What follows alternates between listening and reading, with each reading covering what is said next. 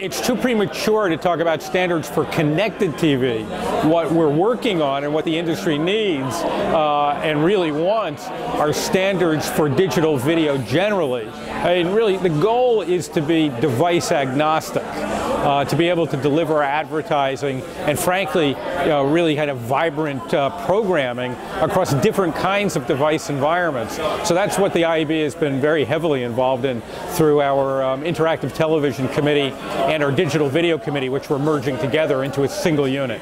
vSuite has been central to the growth of digital video generally over the past 2 to 3 years that it's been in existence. These began as the VAST and VPAID standards, but they've been added to. VAST stands for the Video Ad Serving Template, for example. And what these are technical standards, really about the way browsers and video viewers and clients and servers talk to each other to make sure, for example, that a single ad, a single digital video spot can run across different environments reasonably promiscuously. VAST and VPAID is becoming pervasive across all platforms. It began very much as an underlying infrastructure for video on the web, and that's largely what it remains, because remember, all of these devices are using Internet Protocol, IP, to deliver their video. But it requires different adaptations to work in certain kinds of mobile environments and to work in other kinds of environments.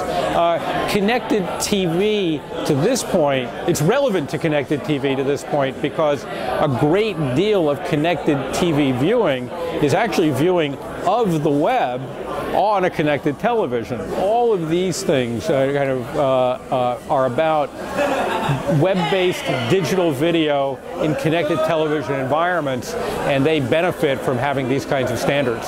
Another standard that is vitally important are creative standards, format standards. I mean, this is how IAB was founded, 16 years ago, around the original banner ad standards.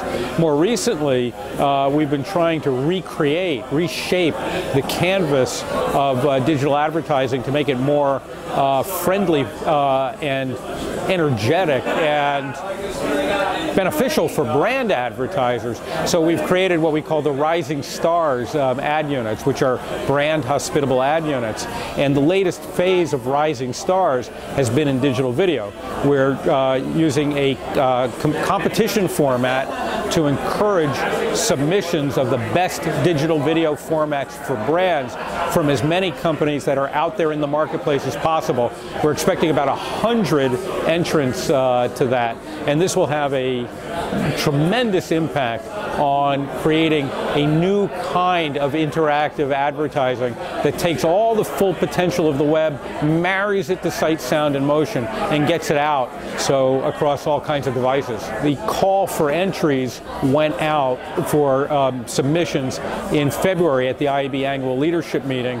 I think the submissions close within the next month or two, and then it goes into a judging period where we're convening several dozen judges from creative agencies, from publishers, from marketers, and from media agencies and ad operations professionals.